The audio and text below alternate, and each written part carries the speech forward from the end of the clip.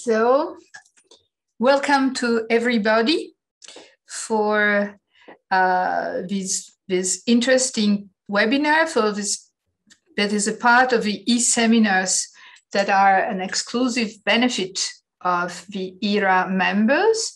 It's a seminar that is organized by the ERA Renal Nutrition Working Group, and I hope you will all enjoy it. This year is indeed a very important year for guidelines.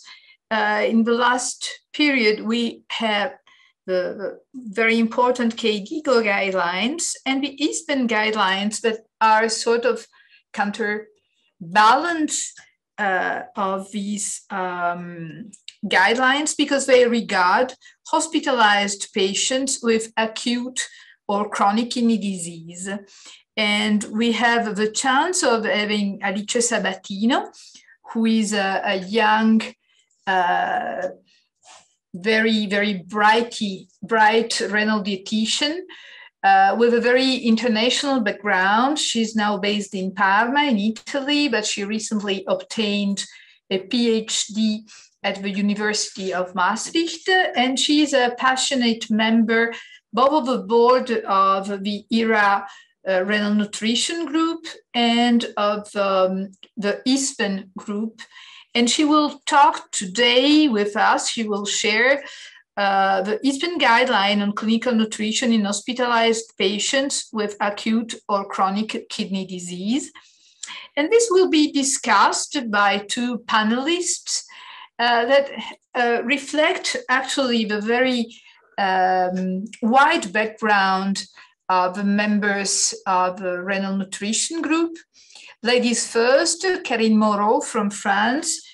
She says about her that her CV is very short. She's a nephrologist, taking care essentially of transplant patients. And she's very understatement, but she published more than 40 papers. Most of them addressed to a very important issue that is the nutritional status of kidney transplant patients. And she has the chance of having a great master that is Professor Aparicio and working with a good friend that is Philippe Chavot. The second panelist is Andrew Davenport. Well, he's curious, active. He's the author of more than 400 papers. He's a consultant nephrologist in London with, each time I see the list, there is something missing. There is acute kidney injury, hemodialysis, peritoneal dialysis, hepatorenal failure and nutrition, and sarcopenia. And I realized when I was browsing his CV that he has an homonymous, another Andrew Davenport, English producer, writer, composer, puppeteer, who is the author of Teletubbies. And I just wonder if it's the same family. I hope so.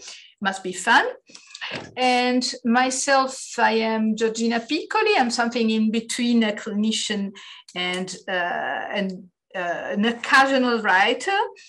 I'm Italian, but I'm since 5 years in Le Mans in central France. And my main interests are hemodialysis, nutrition, and all what regards pregnancy and kidney disease. So now that we have introduced ourselves, Alice, the floor is yours. Thank you for being here, and thank you in advance for your presentation. Please, Alice. Thank you, Giorgina. Thank you for this kind introduction. I will now share my screen so we can start.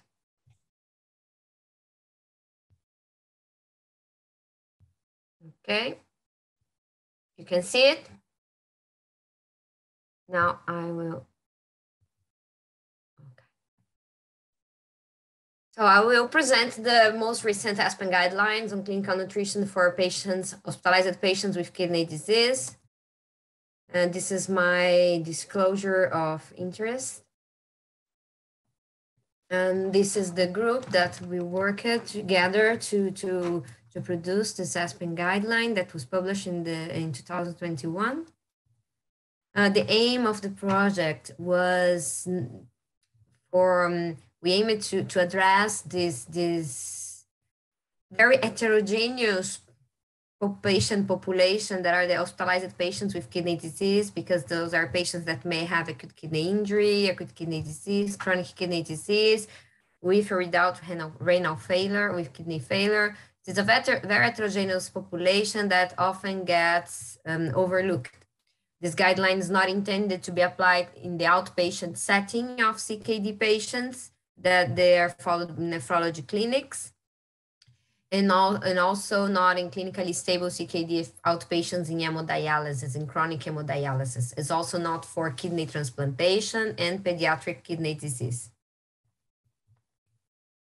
The methodology of the development of this guideline, we define recommendations based on the level of evidence that we had. The lowest recommendation corresponds to good practice point as expert consensus, which is GPP. And also, the strongest one is the A, that we have more strong evidence. We formulate recommendations as strong recommendations, and also based on the strongest of the recommendation. In case of inconsistency, we base the recommendations in evidence, but also in the judgment of the group. And also we had this consensus meeting that we would vote recommendations to reach a consensus on the recommendation. So we define the population based on the KDIGO definitions of acute kidney injury, acute kidney disease, and CKD. And why we thought that this guideline was needed. Why do these different guidelines in this heterogeneous population? Because we know that malnutrition is very prevalent, it's highly prevalent in hospitalized patients. The data from the last nutrition day that included almost 11,000 patients from European countries showed a prevalence of 15.5% of malnutrition. And that prevalence was even higher in the ICU, with a prevalence of nearly 28% of malnutrition, which they found also it's more frequently observed in elderly patients and patients with chronic and acute diseases. And of course, as you can see here, when patients in the ICU have also acute kidney injury, we can find prevalence of malnutrition of 60% in those patients. In the case of patients in the regular wards, nephrology wards, in the presence of kidney disease, the loss of kidney function, we have an increase in prevalence of 45% of patients that are malnourished in comparison to the general hospital population that is 15%. So that's why we thought it was a very opportune guideline that it should do it. Also, many evidence shows that malnutrition increase is an important cause of increased complications, longer hospitalization, longer recovery periods, and higher mortality in all patients, but also especially in patients with kidney impairment in the hospitals. The guideline is divided in indication, assessment, timing, route of feeding, and individualized nutrient prescription and monitoring. I will briefly try to summarize the most important recommendations, and I really try not to make it too boring. I try not to read it because I know that presenting guidelines can be a little bit boring sometimes. So indication, which patients may receive medical nutrition, may have some benefit from it. We should consider medical nutrition therapy for any patient with kidney impairment that are hospitalized, that require hospitalization. We need to think that all patients might need some kind of medical nutrition intervention. So we need to screen all of them. Hospitalized patients with kidney impairment that are at risk for malnutrition, but that can safely feed orally, but you're not able to reach their nutritional requirements with regular diet alone, we shall offer oral nutritional supplements that also should be routine practice in the hospital.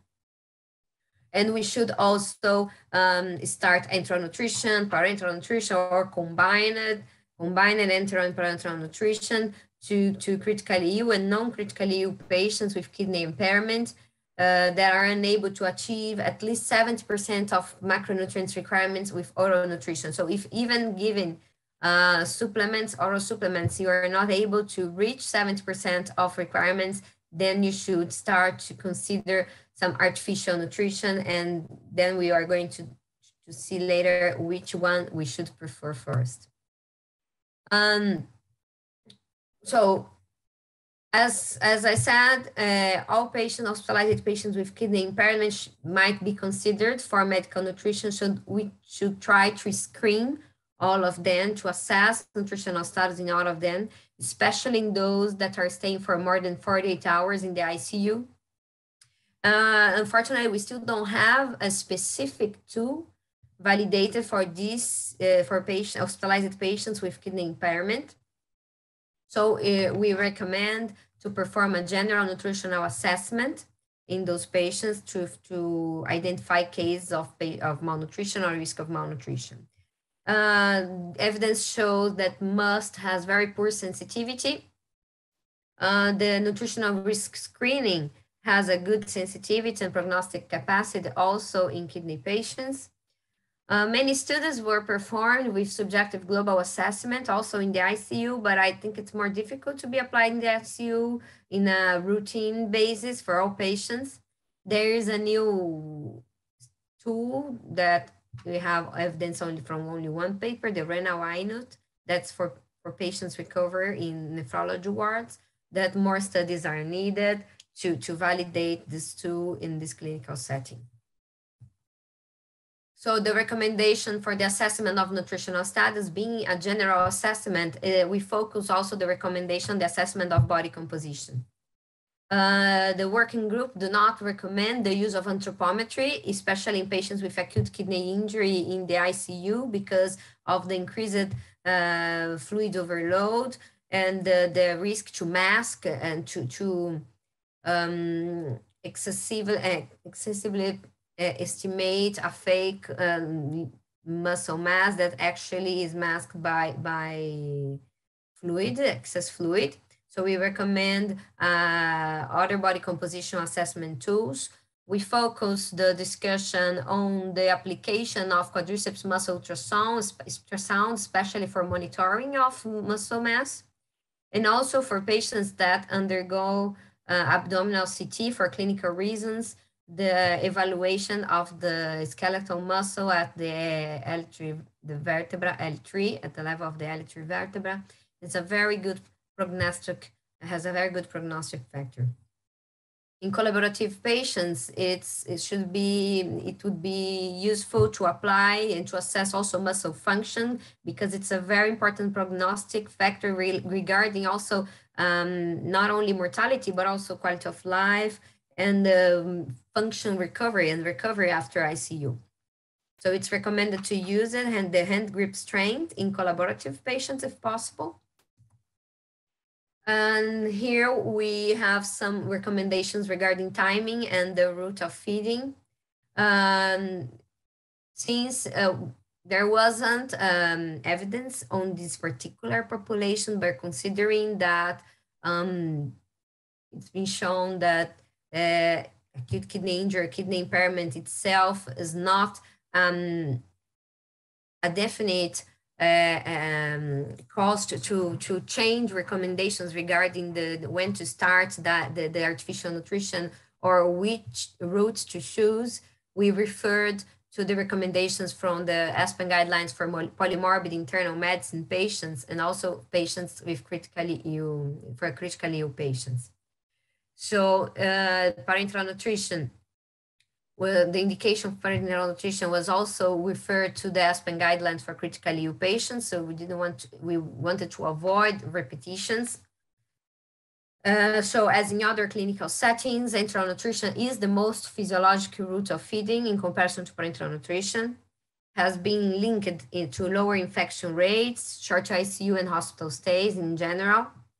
So we recommend to start enteral nutrition within 48 hours after ICU admission in patients with acute kidney injury. And parenteral nutrition should be started only in case of contraindication to enteral nutrition, but we should wait 3 to 7 days to start parenteral nutrition in patients in the ICU.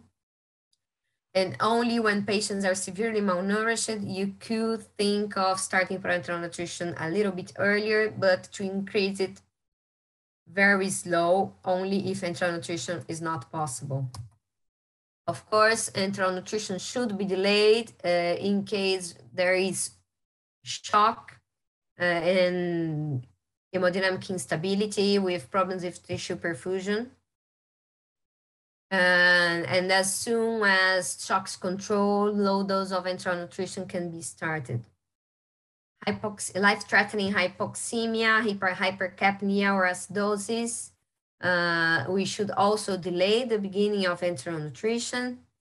If patient is suffering from active upper GI bleeding, and also patients with bowel ischemia and high output intestinal fistulas, if reliable feeding access to that is distal to the fistula is not achievable, and if patients have abdominal compartment syndrome and gastric aspirate volume is above 500 milliliters in 6 hours. Those are the only reasons that we should delay enteral nutrition according to the ESPEN guideline in critically ill patients. And we agreed with that recommendation and incorporated that in our guideline. So here, regarding the individualized nutrient prescriptions and how to estimate or measure energy requirements, we agree with a strong consensus that indirect calorimetry should be used to assess energy expenditure to guide nutritional therapy and avoid under or overfeeding. I know that indirect calorimetry is not available in every hospital, and that is very difficult to apply in some places. So if calorimetry is not available, there is an option when patients are ventilated, and we should derive energy requirements using VO2, the oxygen consumption, or the VCO2, carbon dioxide production derived from the ventilator. That would give a better evaluation on energy expenditure than predictive equations. And this is the recommended equation that was also recommended in the ESPEN guideline for critically ill patients. And that the reason that we can't recommend one equation is that the available evidence shows that there's much problem with the agreement of these equations with the indirect calorimetry.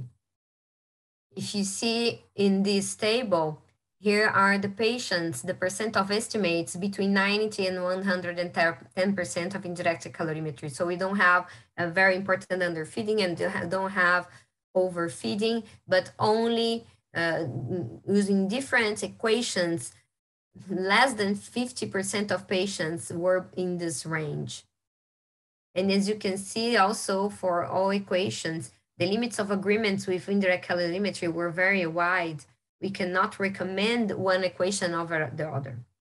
In other discussions that we had when presenting these guidelines, people asked, but what should we do? And the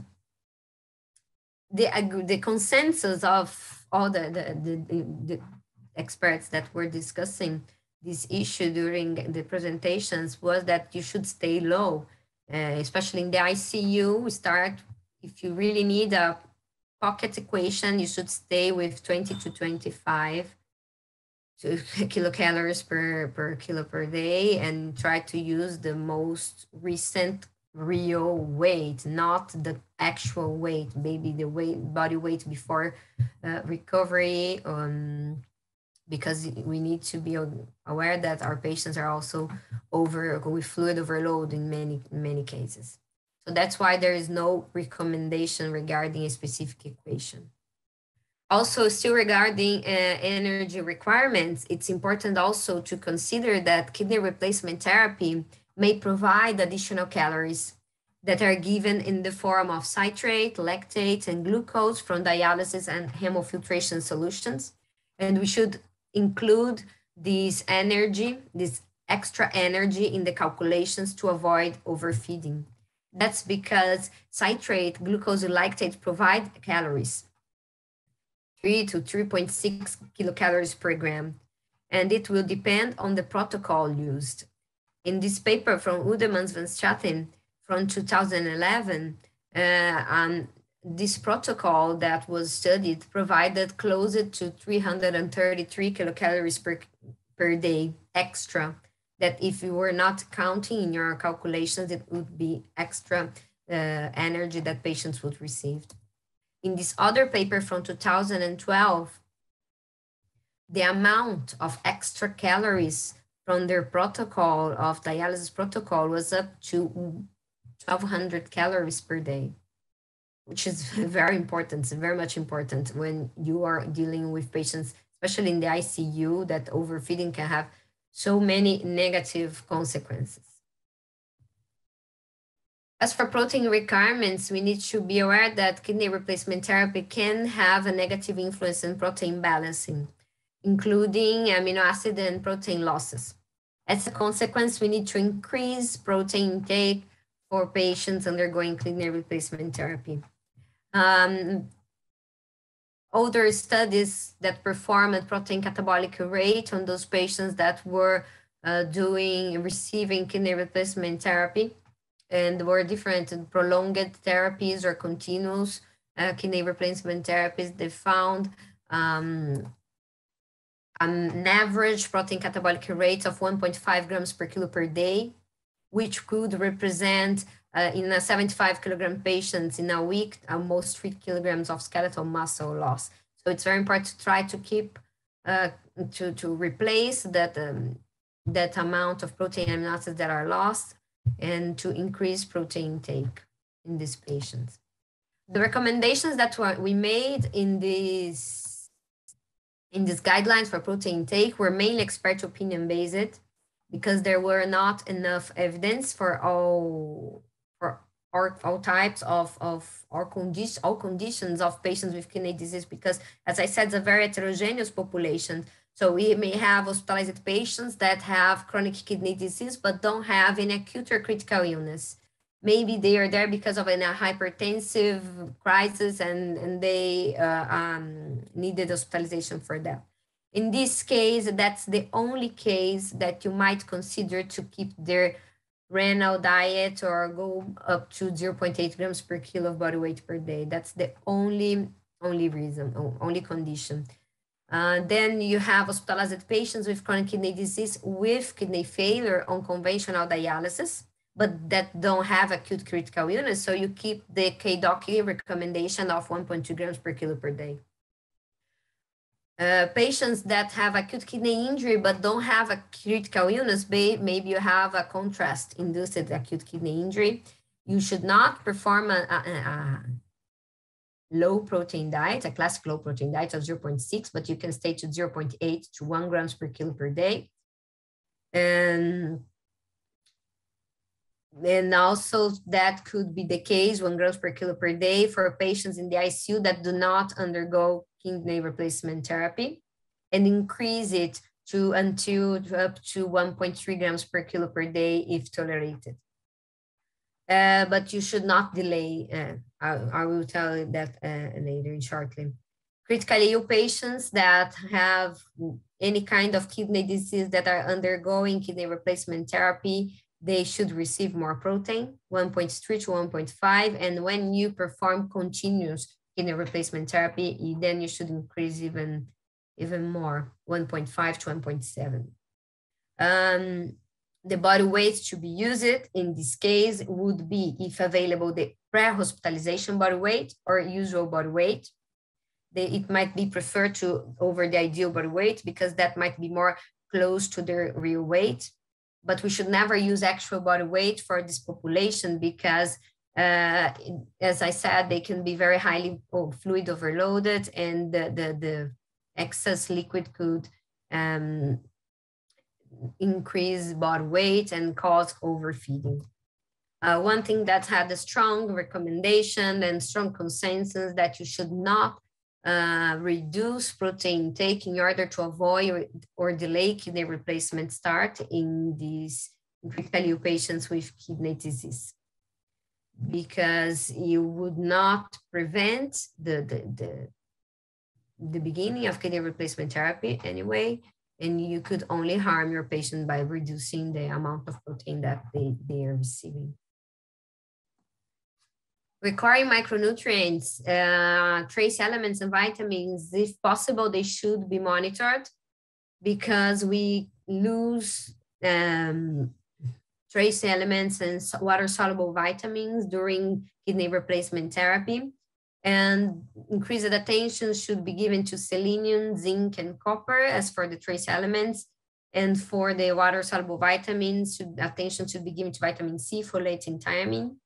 If you can monitor folate and thiamine, that would be good, but if not, maybe consider some supplementation and to cover for possible losses if patients are undergoing prolonged kidney replacement therapy.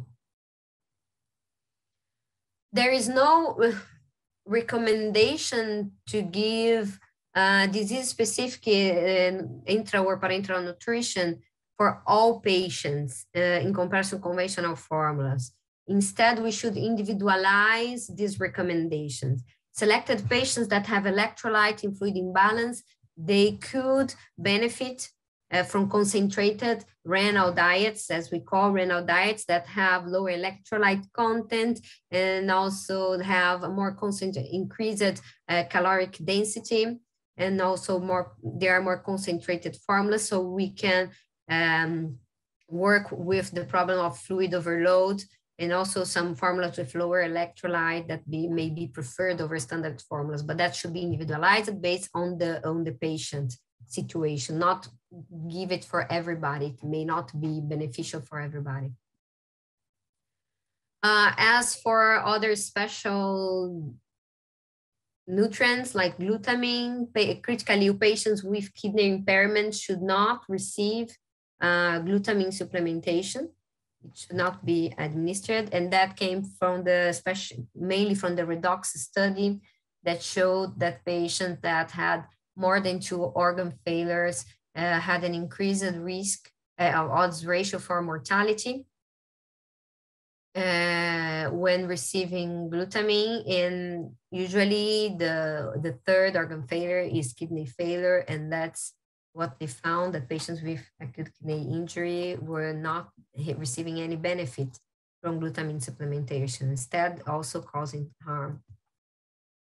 As for electrolytes, we know that electrolyte abnormalities are common in patients with kidney impairment, and they shall be closely monitored. There can be different electrolyte abnormalities depending on the stage or the situation of patients. Usually, kidney disease-related disorders relates to hyponatremia, hyperkalemia, hyperphosphatemia, and hypocalcemia. However, when we start kidney replacement therapy, especially the prolonged ones, continuous replacement therapy, or intermittent prolonged therapies, we may have hypokalemia, hypophosphatemia, hypomagnesemia. So the electrolyte disorders may change, so very important to monitor. And what might be recommended is to use dialysis solution containing potassium, phosphate, and magnesium to try to correct for electrolyte disturbances in patients undergoing kidney replacement therapy, instead of maybe providing intravenous supplementation in the case of if a patient presents hypophosphatemia, hypokalemia, and hypomagnesemia. It would be better to use dialysis solution that contains those electrolytes. So the conclusion of this guideline that we reach with this guideline is that hospitalized patients with kidney disease it's a very heterogeneous population that with very nutrient needs and intakes. They are also a population with high risk of malnutrition, in which nutritional assessment must be performed, and we should adapt nutritional prescription frequently, revising it based on the current stage of the kidney impairment and integrated with kidney replacement therapy.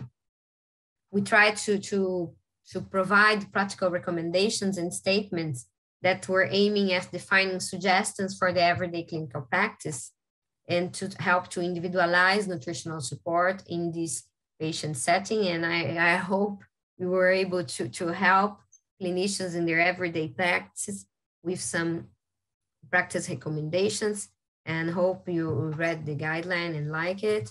And I thank you very much for your attention. And I think we can start the discussion now with the panelists. Thank you so much.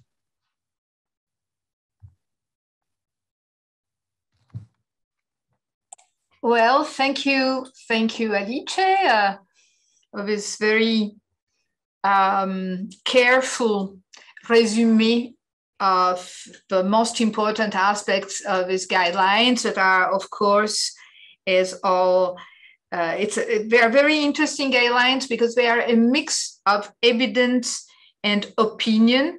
And this is something that happens quite frequently in these fields over which there are more reviews, opinion, observational studies than RCTs, and it's probably also something that make us reflect on the fact that we rely too much on RCTs and too little probably on well-studied clinical series.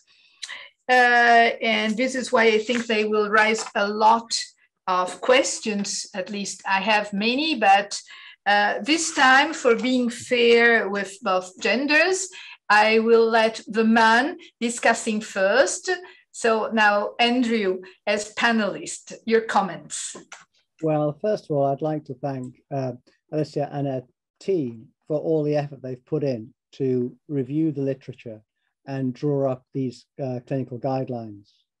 Now, you quoted one of the papers by Hayland, and he was one of the people who showed that the concept of overnutrition in the intensive care unit could actually cause increased mortality in patients.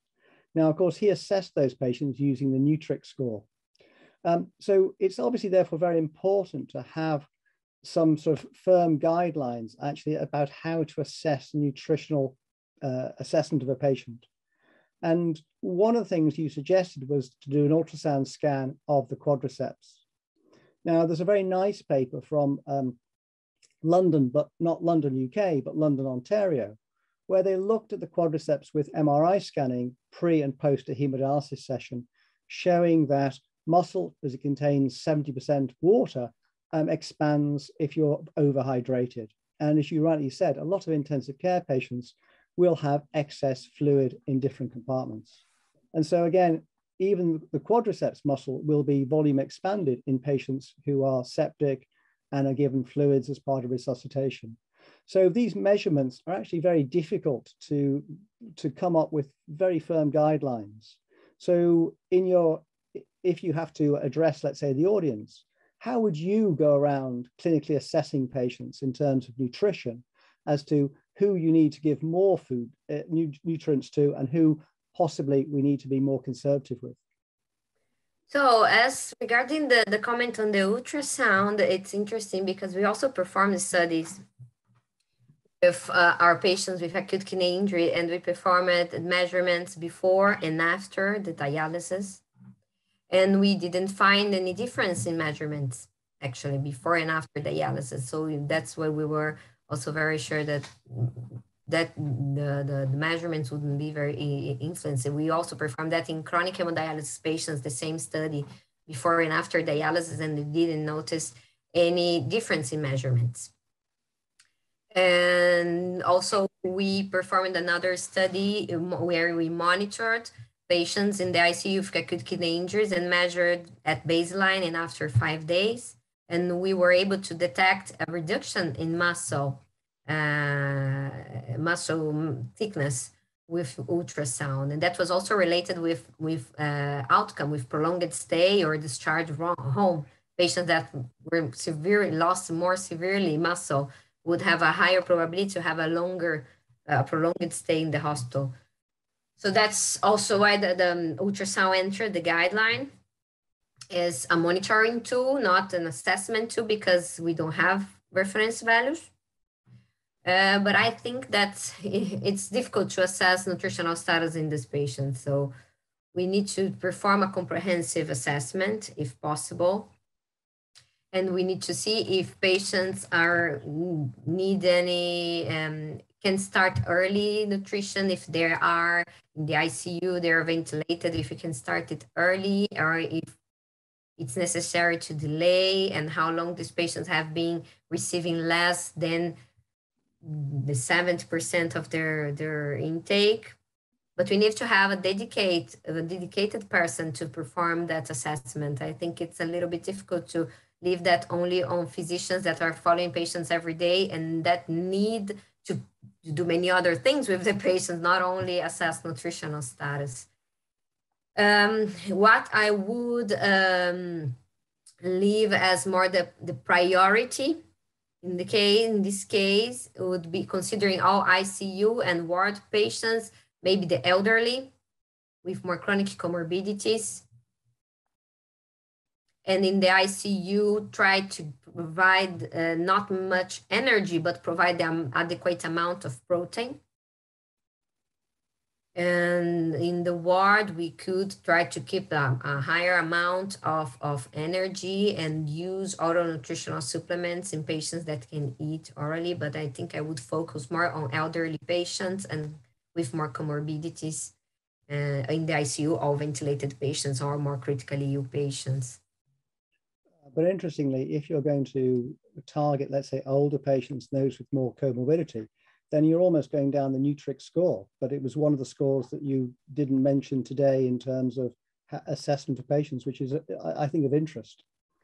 We didn't mention because it was not studied in the renal population, but as we recommended, any validated score could be applied, any validated score could be used, because we don't have one specific score for this population. Only the MUST score, that was the one that was less sensitive, that was not recommended, but any other score that's validated in the general hospitalized patients could be used.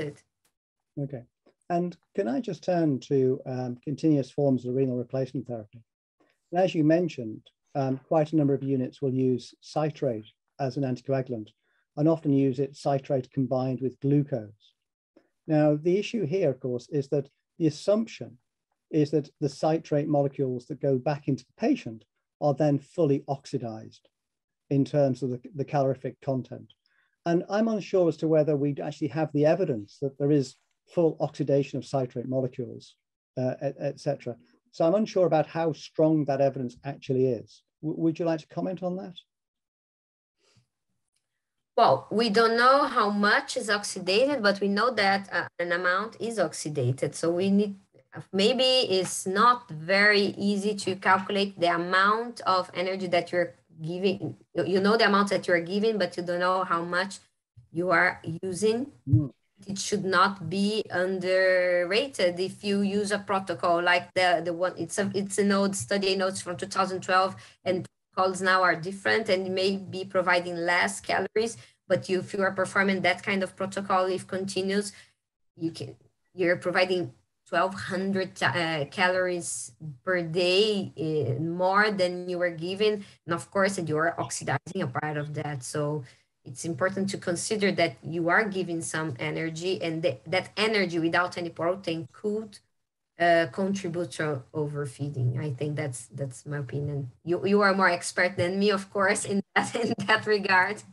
No, but you're quite right. If you go back to those early papers, the volumes being exchanged are probably much higher than we do today. So there are changes in clinical practice, and also in terms of the actual citrate solutions. The other question I do have for you, though, about continuous renal replacement therapy is the thermal balance and the thermal losses. Okay. So have you any comment in terms of how to try and adjust the nutrition in patients who are on continuous renal replacement therapy and will have natural thermal losses because of the renal replacement therapy?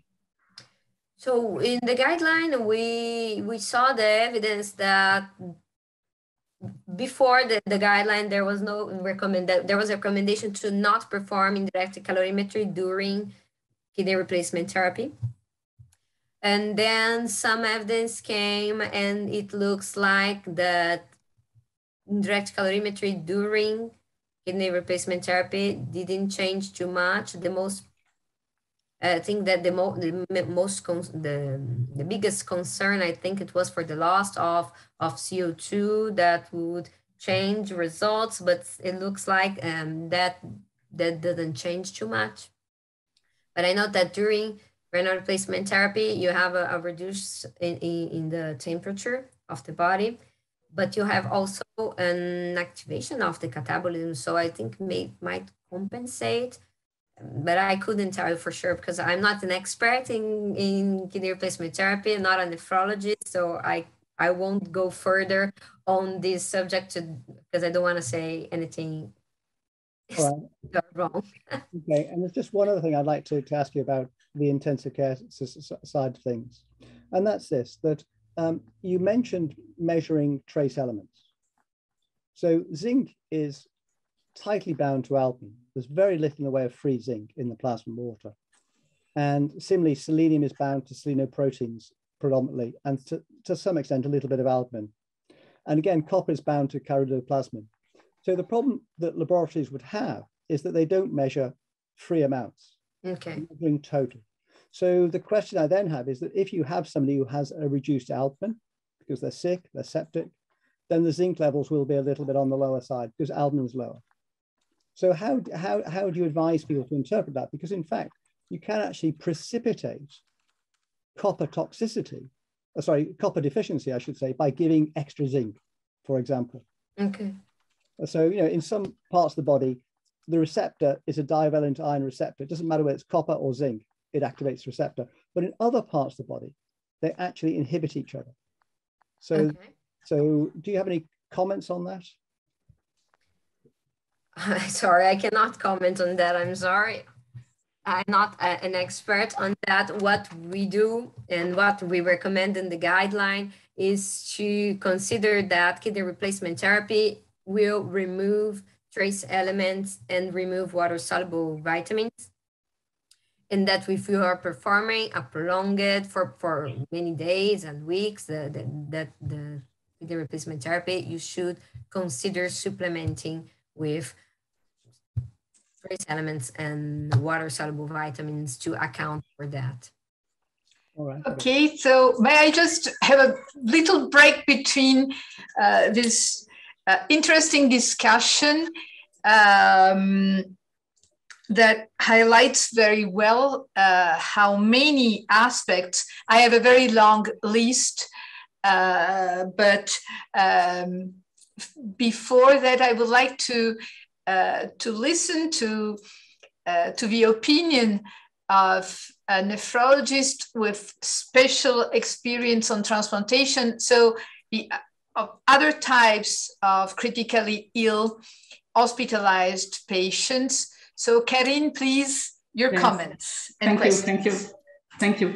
Yes, thank you, Alice, for this nice presentation. I have main comment. In fact, these guidelines are mainly related to the nutritional care of patients with acute kidney injury that are in intensive care units with renal replacement therapy, but mainly continuous renal replacement therapy.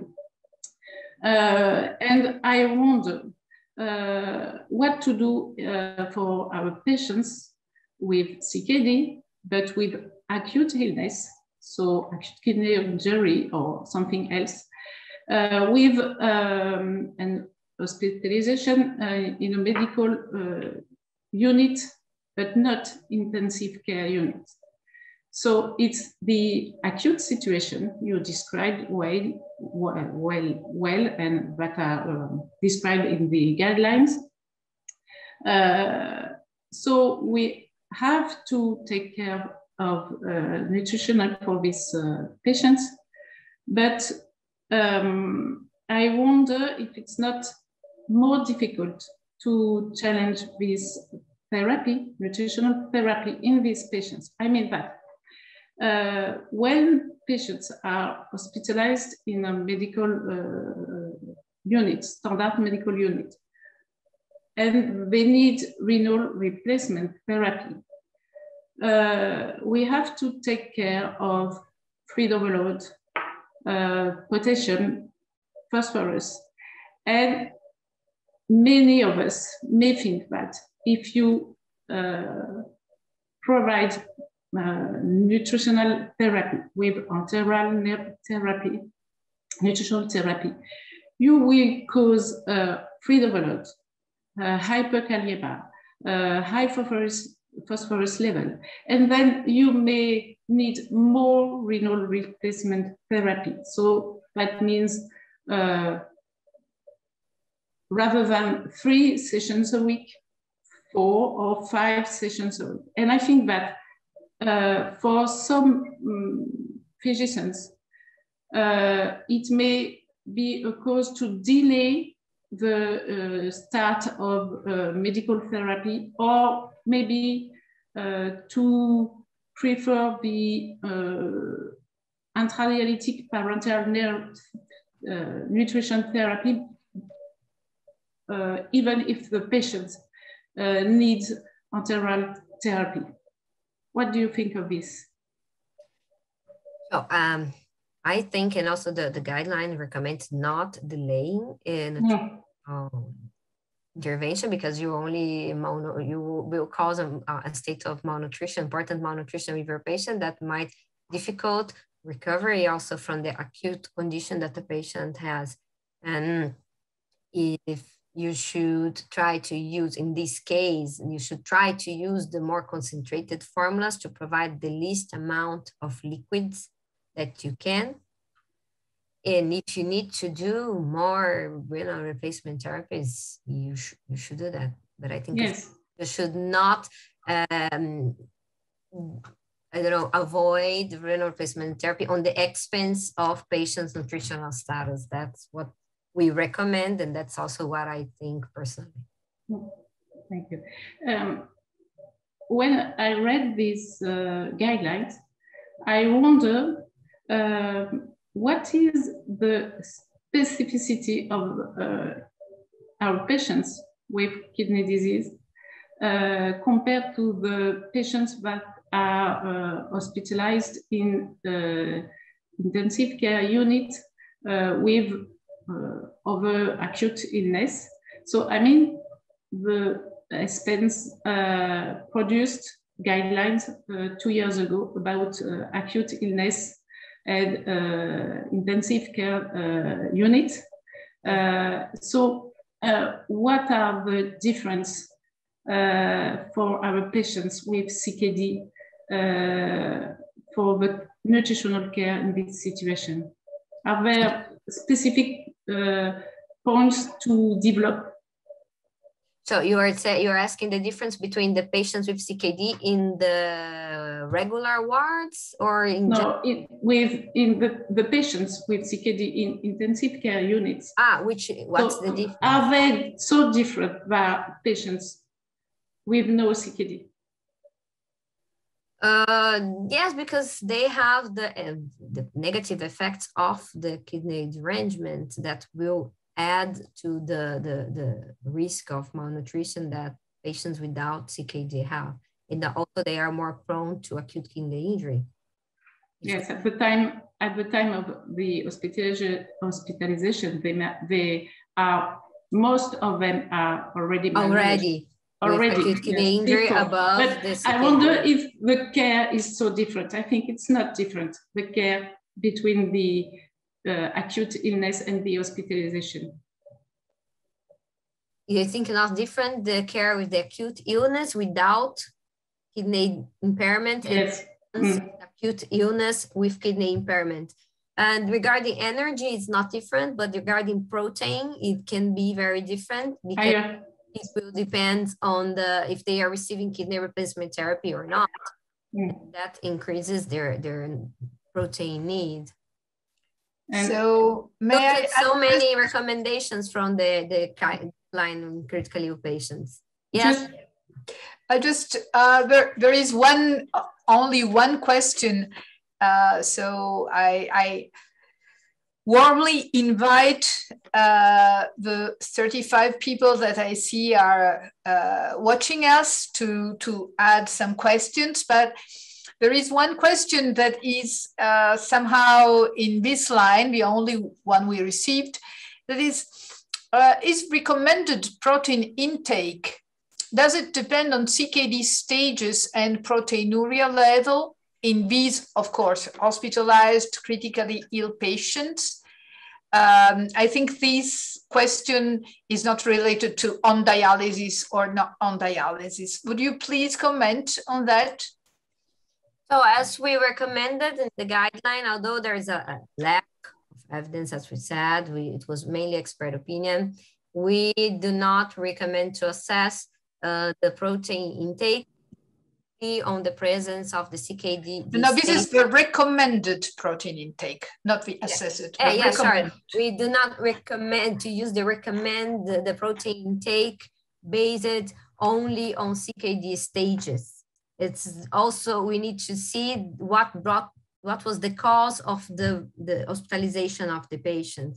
And there was different levels on that. And the only patients that we could consider to keep their low protein diet are those patients that have CKD, but don't have any acute illness, maybe hospitalized because of an hypertensive episode, or I don't know, kidney stones, something that would not cause an increase in their needs, not a catabolic factor. That would be the only moment that we recommend to consider to keep the low protein intake, but it's not a moment that we should consider CKD stages to provide protein.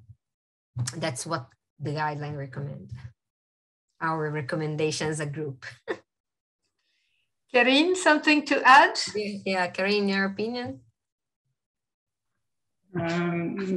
Yes, I had something to just comment, not about the protein intake, maybe a comment and a question about protein intake. So, of course, there is, it's not time to reduce protein intake in an acute situation, but I wonder, is there a place, maybe Giorgina can help us to answer this question, is there a place in an acute situation for the cetoanalogues to increase amino acids levels and intake and so on?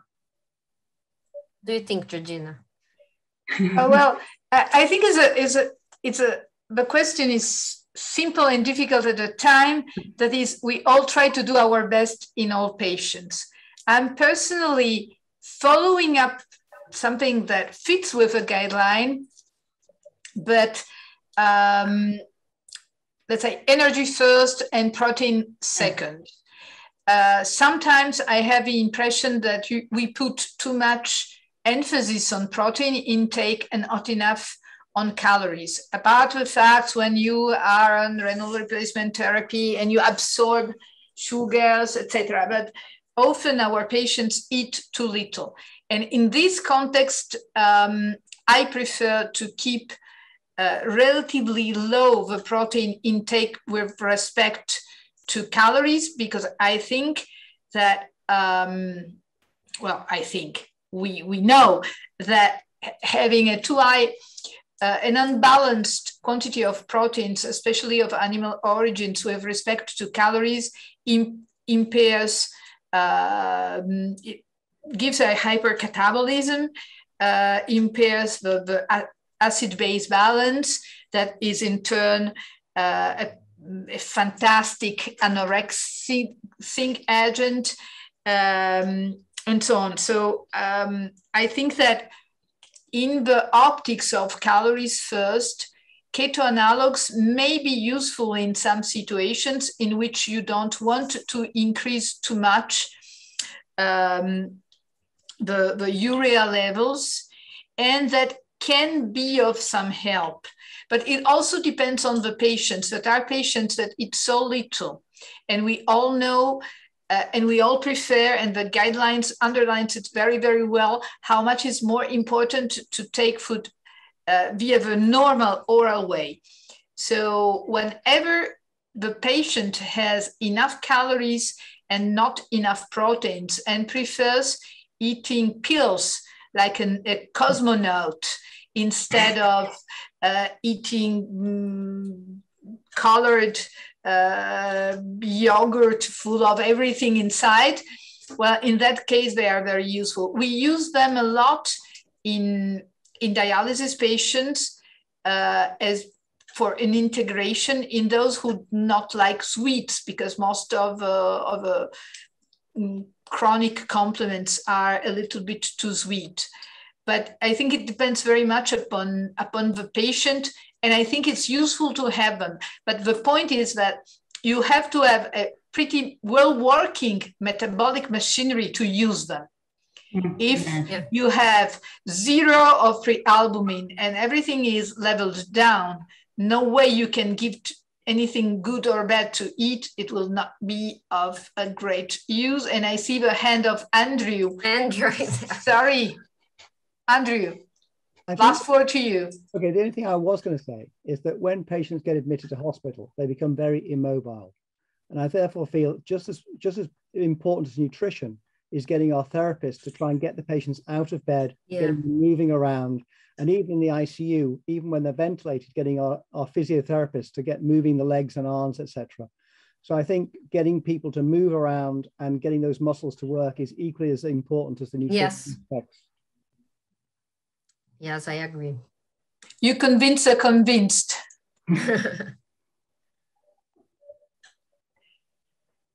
So, any other comments?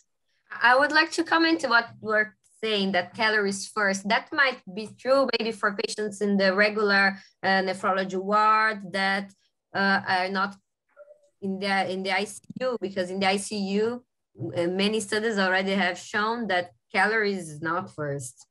I was saying not in the ICU, indeed. Yeah. Oh, sorry. Outside of the ICU, it's the separation that we're making. It's another word. Yeah. But I think that indeed, to make a short final comment, I think that I hope that this talk, your bright talk, our different comments will enhance the curiosity of us nephrologists to read a paper on a pure nutritional journal, Clinical Nutrition, and to go a little bit further in trying to disentangle the many questions that are still unanswered.